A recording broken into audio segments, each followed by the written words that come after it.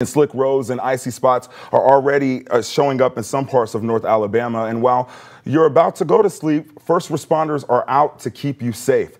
But who's keeping them safe? WAAY 31's Jillian Kay is live in Mooresville. And Jillian, you spoke with the group that works to keep those first responders safe. But first, what does it look like out there right now? Hey Rob, it is freezing out here in Mooresville, and I mean that very literally. My WAAY 31 weather app tells me that it's 28 degrees to be exact. I can barely feel my face out here, Rob. It is very cold. I've only seen a few cars driving by in the last hour or so. I saw a couple of rain showers as well. No snow yet, but a couple rain showers. And you know, I met with one community leader here today who tells me that he is out there working to keep you safe. Take a look.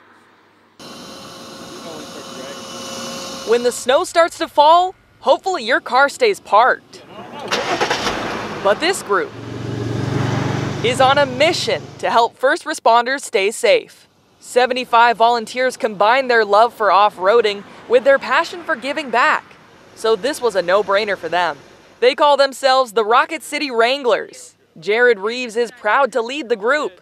People still get sick, people still have surgeries, people still have emergencies, and there's no way they can get around that. No matter what day or season, first responders are always on call. Right now, Reeves says as long as his group is needed, they will be out on the road to make sure those first responders get to their destination safely.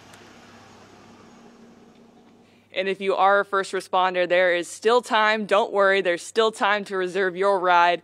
I will have that information posted to WAAYTV.com later this evening for you to reserve your ride. I'm live in Mooresville with coverage you can count on. Jillian Kay, WAAY 31 News.